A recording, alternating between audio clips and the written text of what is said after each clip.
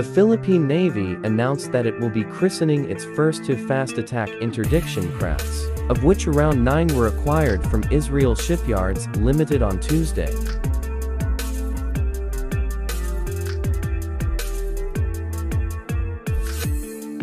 Philippine Navy spokesperson Commander Benjo Negranza, in a statement Sunday, said the christening ceremony will be held at around 8 in the morning at the Jose Andrade Naval Station.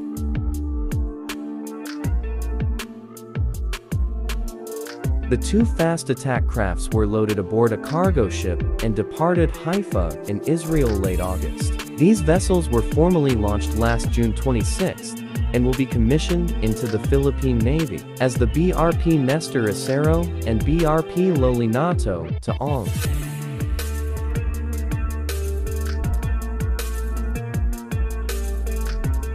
Four of the Fast Attack Crafts will be armed with non-line-of-sight missiles with pinpoint accuracy and a range of 25 kilometers, while the other 4 will be armed with machine guns and light automatic cannons.